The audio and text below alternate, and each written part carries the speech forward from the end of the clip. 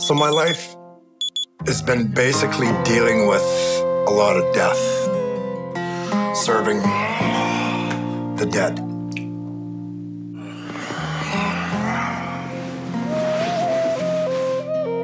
The Cowichan First Nations community is located in the traditional Coast Salish territory of Vancouver Island on Canada's west coast. I've been a traditional gravedigger in our community since the age of 15, fulfilling the sacred duty of helping a family's loved ones pass into the spirit world. Sadly, though, our work is not limited to the people who have recently made such a journey. It is also my task to rebury ancestral remains and artifacts displaced by desecration of sacred resting places. There are thousands of graveless ancestors and artifacts imprisoned for decades in museums and warehouses around the world, awaiting repatriation to the lands where they belong.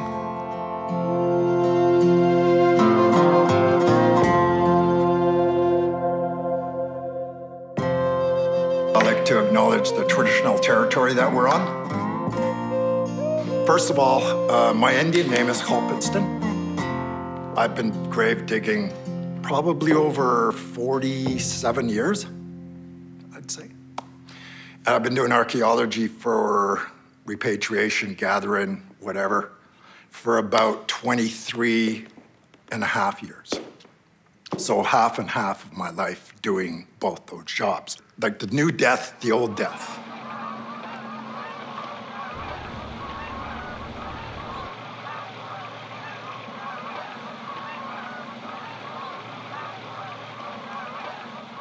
You can't just come onto a site and recover ancestral people because you have to belong to that work, which we belong to, I belong to. We are at the archaeological site of Yayamnuts, Seminoles Creek in the Cowichan Valley. This site was discovered during land development in 1992. And when they began to start land clearance back then, local residents saw some remains in a backfill pile from a bulldozer. And after that, there was a salvage excavation back in 1992 to screen the backfill and recover the remains that were exposed. I believe they uncovered about 12 different individuals at that time. And some of them individuals were elaborately had funerary artifacts associated with them, a copper ornament, some dentalia beads, shell beads from the west coast. The cultural workers on a site working with an archaeologist are key. They take direction from us. So they'll ask me, Harold, is this okay that we can do this? Are you against if we do this? They do the science, we look after the cultural. So this site to me personally carries a lot of respect and honor to be here. We believe as First Nations people that the ancestral people are here and they're watching us, and to make sure that they're not going to get bothered again. The human remains found at Yayamnuts were returned to the earth, but the artifacts that were removed have been in the Royal BC Museum for almost a quarter century. My mission is to see them return to the ancestors. If there's a death and the family comes to me, it doesn't matter if I've buried 3 people a week ago. I've got another one, and I've done it days apart. I have to keep going. That becomes very hard on the soul, the salit. Every one of you has the soul. In our language, it's called salit. That's your soul, that's your inner self. That's who you are, that's who I am. When there's a funeral, there's so much I have to prepare for, and I prepare 4 days prior to the funeral. I have to get ready. I set myself in my mind, soul, and then I stay away from people. I usually head to the water and to the mountains. I get ready mentally, physically, spiritually, and emotionally.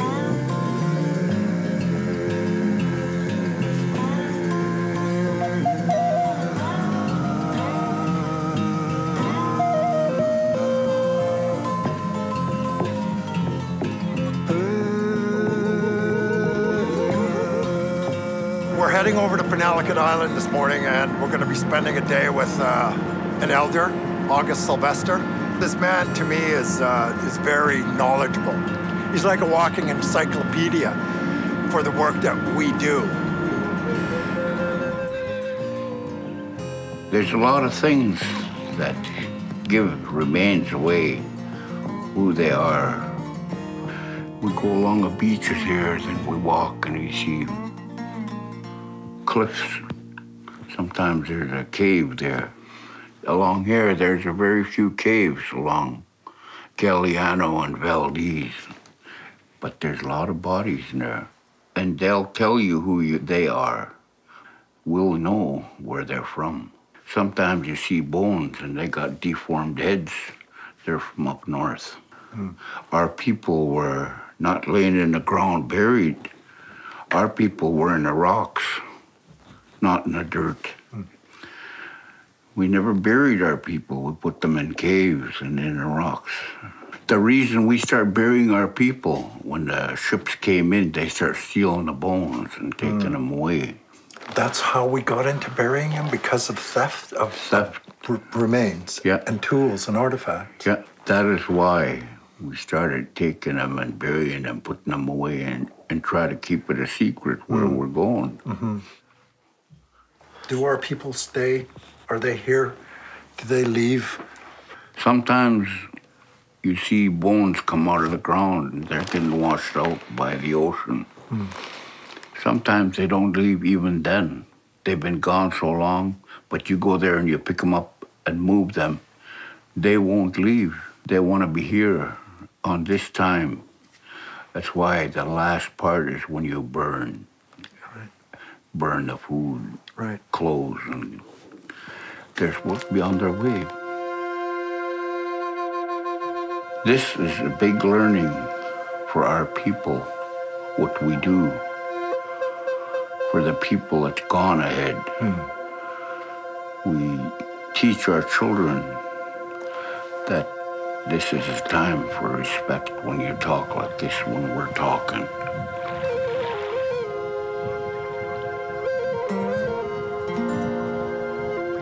When you start seeing shell-midden material, there are definite areas that you would want to be very cautious and careful with. Just looking at this, I mean, it makes me wonder what's under here. And I'm sure there's people here, no doubt about it. The common soul would say, oh, it's just a dump. And that's been referred to our people, oh, you guys had dump sites. Well, no, they're not dump sites. And I hate that phrase, that term. Oh, you guys just, dumped your clamshells here and there and everywhere. Well, no. There were places that we harvest, and it was a site, it was a village or a campsite or a major gathering, food burning place. And then you look at rocks. That's how you identify. It's called an FCR, fire cracked rock. And you'll look at it, and then you see it's all been charred and it's rough. And then and amongst the shell-midden material, you're going to find tools, artifacts, stone tools, bone tools. And then you got to really, slow down, stop, and then bring a person like myself in and Augie, and then we work with the archaeologists to do the recovery.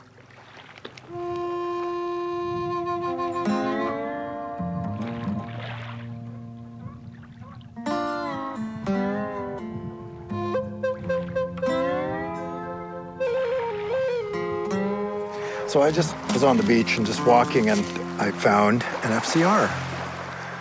You see that coloration there, it's kind of dark, so it's cooked.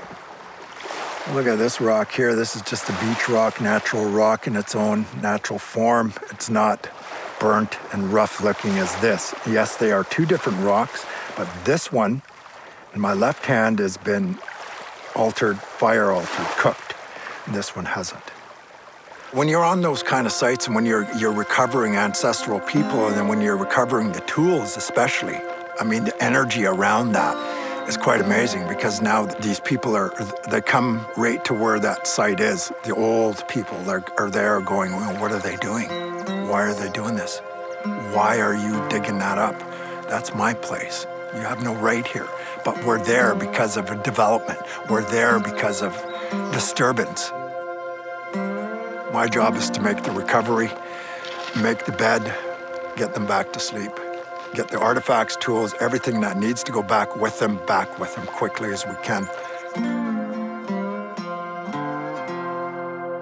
Things we do in our lifetime is so important to a lot of people. Even the smartest people depend on us, the people we call archaeologists.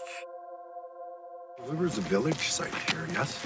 Yes, yeah, so the village site extended from the houses here, as far as we know, and extended all the way along the full length of the beach to the bedrock over there, and then continued to where those white apartment buildings are in the distance. There used to be long house after long house after long house, you know, kids on the beach and smokes coming out of the houses and canoes on the beach. This entire landform that we're on is a blue camas garden, or is more accurately, a series of blue camas gardens. So camas extended across the entire length of this landform between these two major village sites. Wow. And so families would come and they would clear stones from these fields. They would weed out the competing plants, and really worked hard to cultivate this plant and produce enormous amounts of it. You'll see there's actually very few stones, and this is actually a really rocky landscape here. And so all the stones were cleared out of this, and they're piled along the edges of this. And they're mostly in the snow areas now, so you can't see them so much anymore. But also around this camas garden are burial cairns. So ringing all the way around here, there are about a dozen burial cairns just right around here. And so one of the things that it looks to me like people were doing, say 1,000, maybe 1,500 years ago, is they were taking stones from the cleared fields and building burial cairns with them. A big part of this is also looking at the plants, that this isn't just a cemetery, or it isn't just a village, that it's a garden, and that it's a landscape that the Coast Salish people have worked for thousands of years, really worked very hard, you know, to maintain this, to create it. And so, in effect, what we get is this family-owned, economically and nutritionally and culturally very important food-producing place, but also intertwined with the spiritual aspect of having their ancestors there around them. What got you into where we are now, or where you are now? How I became an archaeologist. Yes. Yeah, when I was about 9 or 10, I wanted to be a paleontologist, you know, like every kid. I was really interested in dinosaurs. And I found this strange thing that looked like a bowl, but it was made out of stone.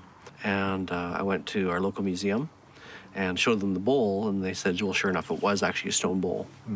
And on the inside, it was covered with red ochre, with hematite, the tummuth. And since that moment, I've been entangled with archaeology ever since. 40 years later, he's still looking for little bits of stone. Still looking for stones. Tummuth, you mentioned in that bowl you found, it's used in different practices, not just in death. You know, it's used in longhouse ceremonies where there's, you know, people don't want to get zapped. The tummuth keeps you safe, protects you, if you will. It's a barrier so that the ancestral, the old people, or even the new people can't hurt you. And I wore it a couple of times. I put it on when I was fresh into grave digging and wore it and stuff. And to me, it seemed to do something different to me, on not a physical, but a spiritual. So I went back to my grandfather and I told him, and then he said, don't wear it. Your great-great-grandfather, Chris, When the Europeans came and gave us that sickness of smallpox, him and his wife used to go out and gather the dead. And he never wore it. And he was burying people all day, from morning till dusk. And at that time, you know, when smallpox was around, I mean, we were dying by the score. I believe I have a relationship with that other world. My work starts at 4 o'clock in the morning.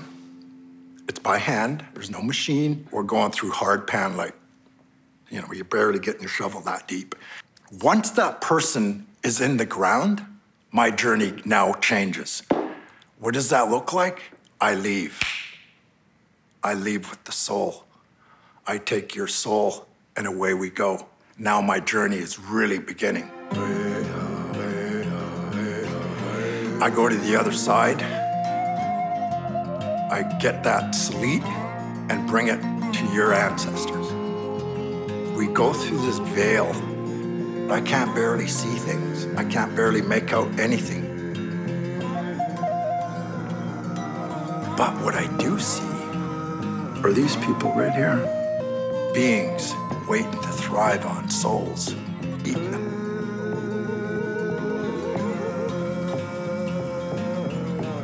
If I don't bring you across, these people get you. And they will eat your soul, literally eat it.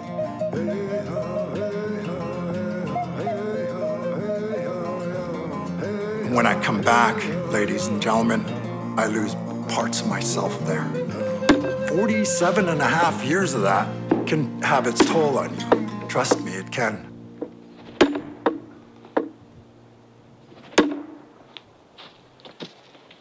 I'm up by a place called Split Rock. I've been coming up here for, well, since I was a boy. This is like our backyard. Not only are these beings been, have taken some hits over the years, but it's not just for that why I come here. I come here for peace, quiet. It helps me let go of a lot of frustration or anger, and then I can think and focus, not just what I'm doing, but also what's going on in my life. It's been months and still no word on the planned reinterment of the objects from Yeyamnuts. So I head to the Royal BC Museum to see for myself what becomes of First Nations artifacts there. I'm the collection manager here, and what the collection manager does is looks after all the objects in the collection, first of all, to keep them safe, and second of all, most importantly, is to make them accessible. Fish hooks for catching deep sea rock cod fish. Yeah. Look at that. These would be used for rock cod or bottom feeding fish. Their mouth would come over like that. And then that barb would hook them. And this would be attached to the top and pull it straight up. Amazing. Beautiful. Okay, let's look at another one. Ah! Wow. Look at this one. So they push these down with long, long cedar. And they put it right there like that, and then push it all the way down. And then pull it back, quick. Take the pole out, and then this thing would flip over, because this is light. It's almost like cork, and this would spin. It would spin like this underwater, and the fish would come up to try and grab it, and then the guys would spear them. That's how they got them, to make the cod come up so they could hit it from the canoes.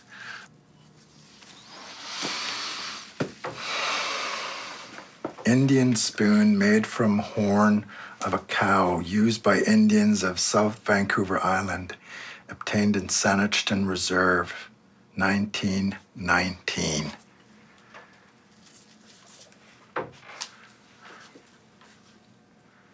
A spoon.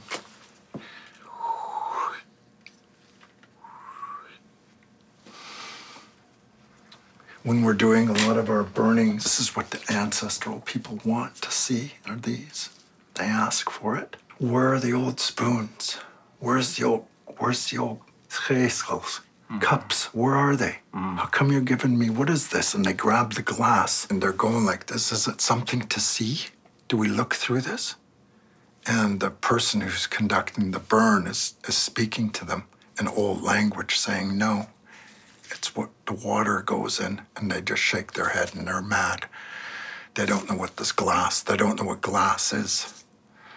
So looking at these old items here, and now I get to see and understand what they wanted, what they were asking for. You know, it's never a favor, and it's everyone's right to come in and to see these objects. You know, it would be really nice one day to see these go back into the hands of our people. Any group, any First Nations government that's in treaty negotiations with the government, these collections are part of that. So they will at some point be negotiating how much of these collections might stay and how much of them would be going back.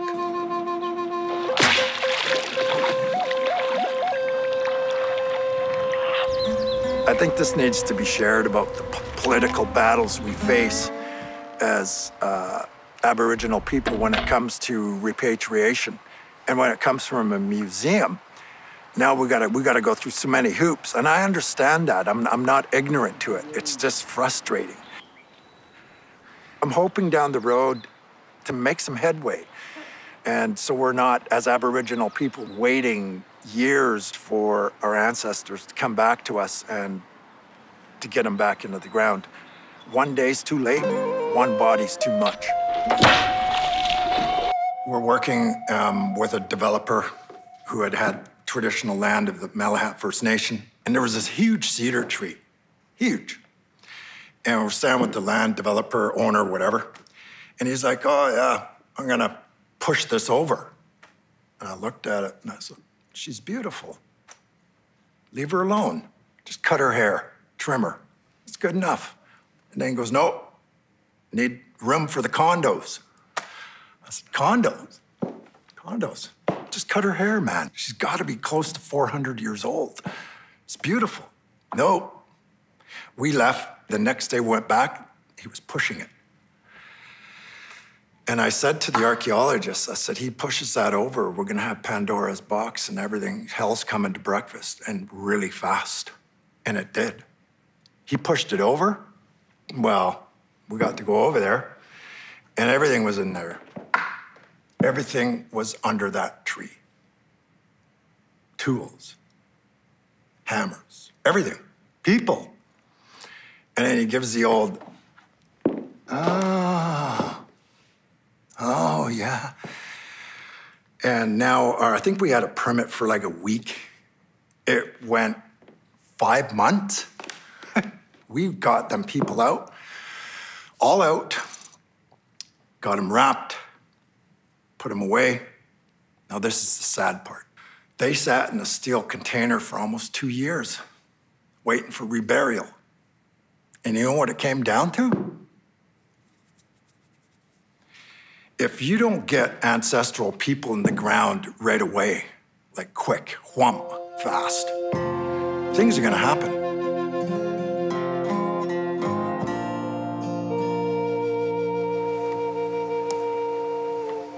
There is some bone fragments I'm finding.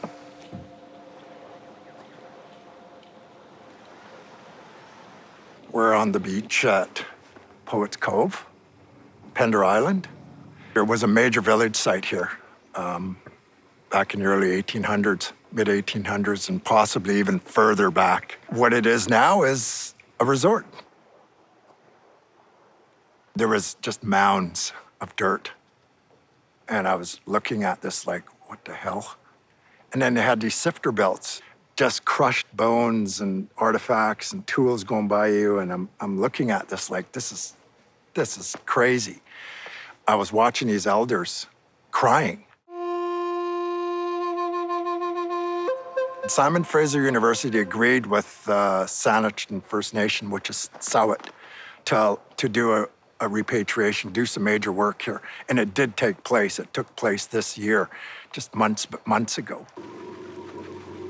There was a couple of girls that worked here, and they were waitressing, and they said they'd see images going down the hall or hearing things in the kitchen stock or something, you know, a chair moving. I'm glad they're still here and they're very active, and they're, you know, throwing the haunt on the people who come here to get away. Well, you can get away all right, but you're not going to escape our people. For us as First Nations, we understand that we don't leave the area of burial or burial sites, cemeteries, and that sort. Elders have taught me that. From my own tradition as a Celt, we say that the distance between this reality and another reality, which we call heaven, is only paper thin. Burial grounds, cemeteries, what we call them, are what we call thin places. Thin places where that reality is present between those who have gone, who have died, and those who have stayed on. Sometimes that veil is pulled back, and there's a connection between this reality and the other reality. I was on the river, and there was a lot of salmon moving. It was just before dark, and I swear to you, I thought I heard a wooden canoe going, like beaching. And I thought, oh, there's some bros down below coming up with a canoe. Nice, cool, I'll have some people. Well, I waited and waited, and now it got dark, so I couldn't see, so I walked down to where I thought I heard the canoe, and I looked down there, and there was nothing. And I went, wow, I wonder what that was.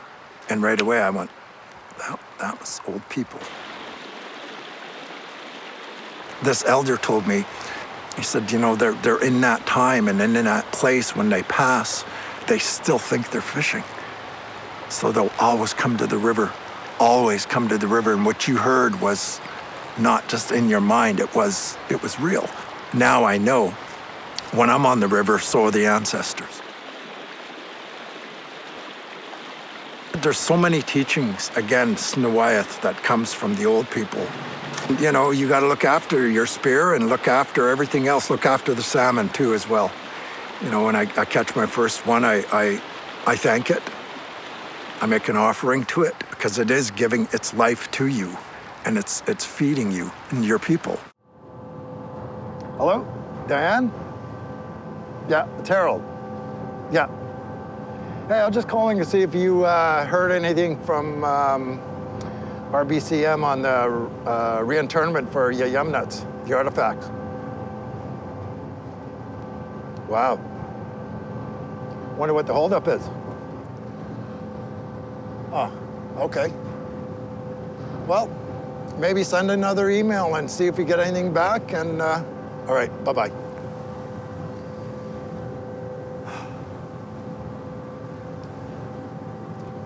Damn politics. So what got you into getting into politics? Well, I grew up on the res, man. The reality about the Indian Reserve in Canada is it's intensely political. It's by its design, and so it was a natural thing for me to be political. Getting into politics is something different. If you were growing up on the reserve, have you ever seen desecrations or digging up of our ancestral people? No. The first time that I ran into it really was just in I think it was 2014 with Grace Islet, which is in just off Salt Spring Island. On Salt Spring Island, the day was met with protest as hundreds vowed to protect an ancient First Nations burial site on Grace Islet in Ganges Harbor. This after an application to build a house on the islet was approved by the provincial government. It's a small development that sparked huge controversy. Since construction began, the community has rallied with First Nations, calling on the government to step in and put a stop to the project. First Nations say Grace Islet is a traditional burial ground, and construction of the home should never have been permitted. It was eye-opening for me. It was eye-opening for me as to how the modern world respects, or in this case, not respects, Indigenous grave sites and sacred sites. I think that it's been impacting much more than just the Indigenous communities in this province.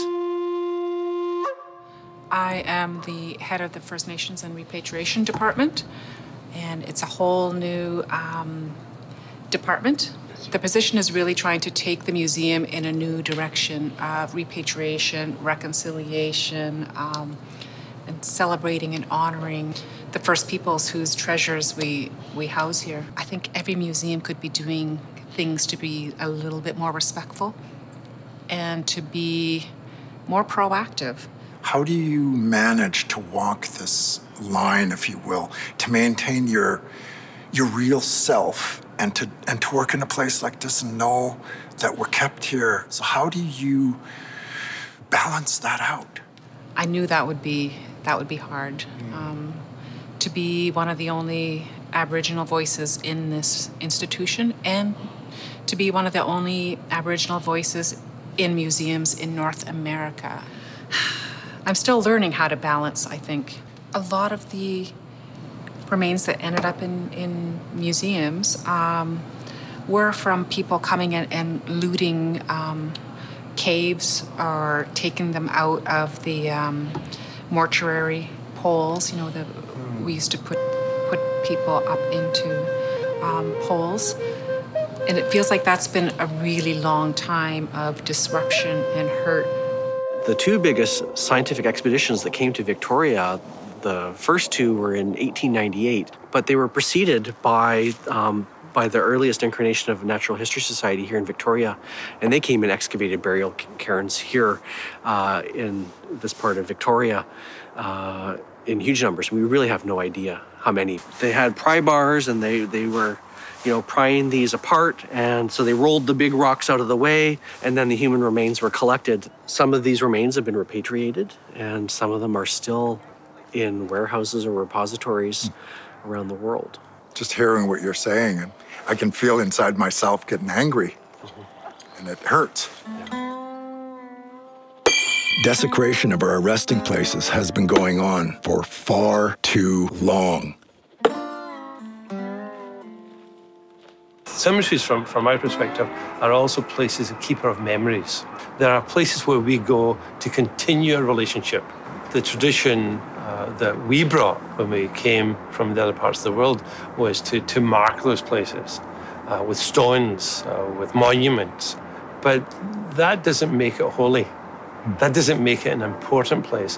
What makes it an important place is those who have gone before us, those who have been buried there, and to honor that another generation has been there, and that we continue to recognize those places as holy because our ancestors are there, those who have gone before us are in that place.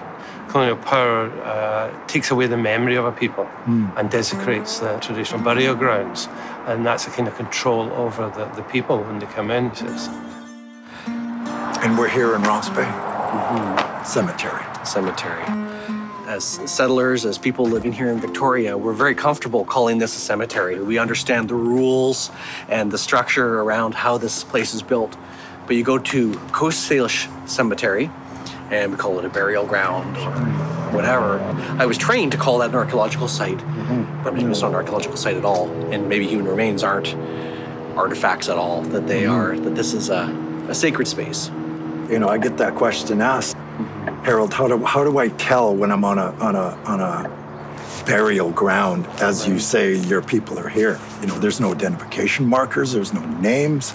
How do you know, and how do I know? Yeah. You know, if I'm gonna go and develop something there, I mean, I didn't know. I said, well, you ask. Exactly. Or if you see something, go to the neighboring nation and say, hey, by the way, is this your traditional territory? Because we're thinking of developing or, you know, parking lot, house, condo.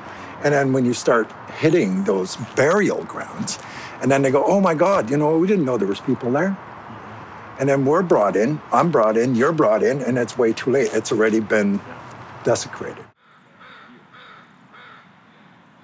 We as Aboriginal people are still, you know, we're fighting, but we have to be the voice for the ancestral people. And I believe that's what I am, and I believe that's what you are, and many others.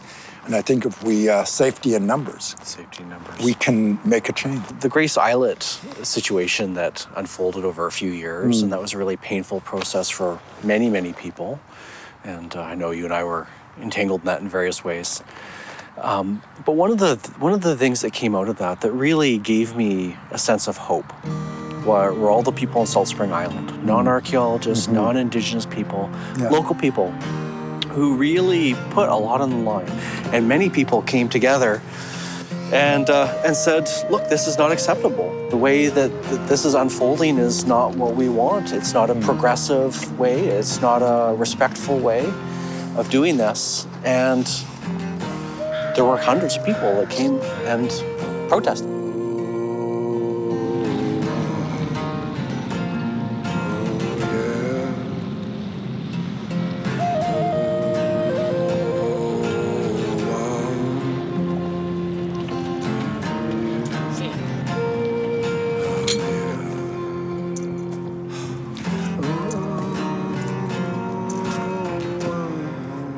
Yeah. Wow, it's been almost 4 years now, I guess, since I've been back to Grace. Grace is the resting place of our ancestral people. All around this little islet, there's burials. And for me to see what I saw when I first arrived here, I was quite blown away by it. In the very basement of the house was an encased cairn. He had encased it with 2x4s and such. I just looked at it and I said, you gotta be kidding me.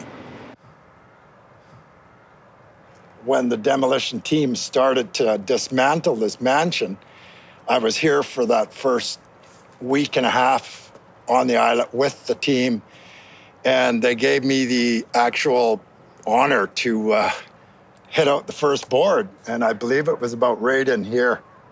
And basically the guy goes, here you go, Chief, whale away. I hit that thing hard and it flew. And as soon as we did that, the crew just went into their own positions and just started ripping. But yeah, to be back here almost 4 years later to see this in its natural state it's beautiful. And this is a victory, a small little victory for our people. It's places like this, and it's people like all the Salt Spring Island people. It's them, you know, that were here in the front lines when all this was taking place. And then we came in behind them.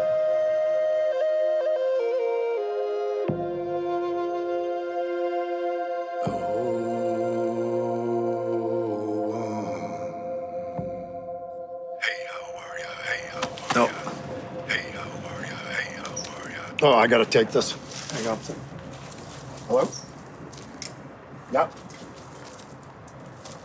Oh, really? Nice. That's great. That's excellent news. Yeah, absolutely. That's amazing. Yes. Okay. Thank you. We'll talk soon. All right. Bye-bye. Oh, great. We just got a call from my boss on reinternment going back in Yumnuts, back in Cowichan. About time.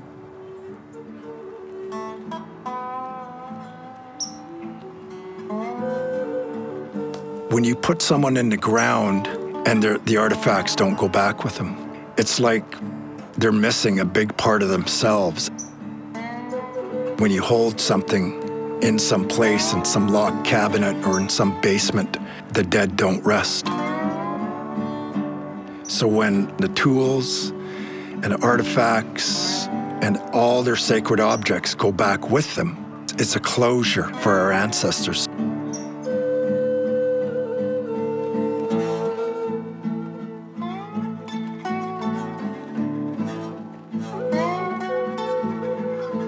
Repatriation and reconciliation, do they go hand in hand?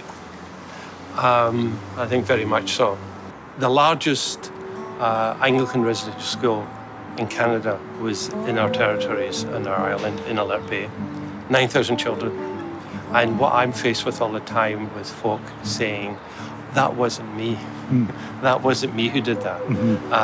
But it was us. It might not have been me personally involved in that.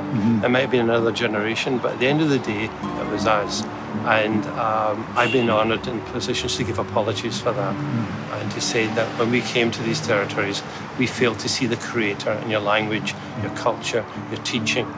And we failed you, and we failed ourselves, and we failed the Creator. on that journey. So it's really important that as part of that reconciliation, we say it was us. So when we have desecrated burial grounds, when we have taken away artifacts, whether those are bones or masks or traditional regalia, that needs to be taken back where it belongs to and given back in part of that truth-telling. Thank you very much. Okay.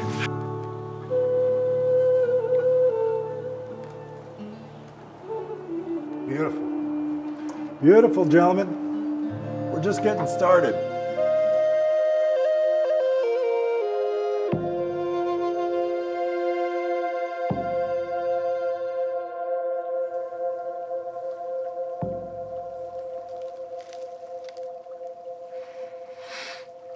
How'd you Sam?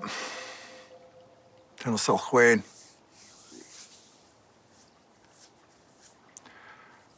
How'd you Tenant Holmuch Mustimuch Tenament.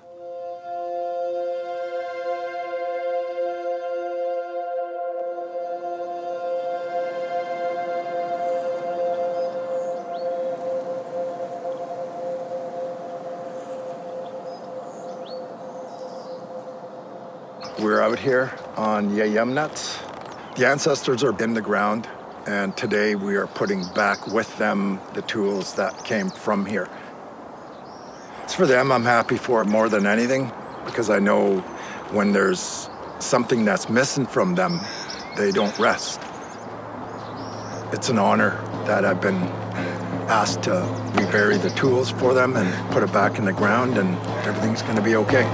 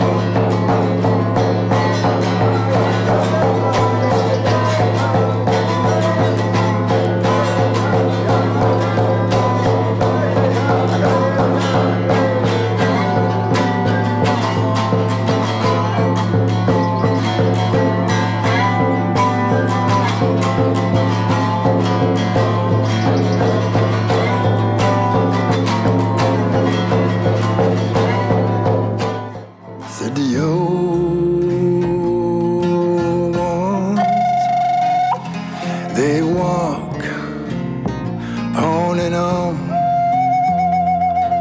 The land, the sea and sky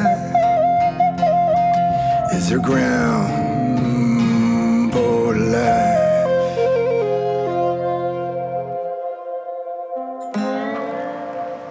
Oh, hey. I'm scattering around here looking for a place to erect a lodge. Sir Matthew Bailey Bigby, Chief Justice of British Columbia, the hanging judge. Well, I thought of putting it here, but it'll be too close to the road. Isn't gonna work.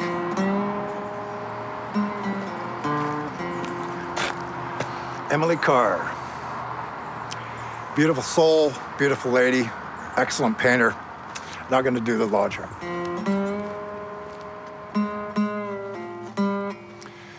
Well, well, well.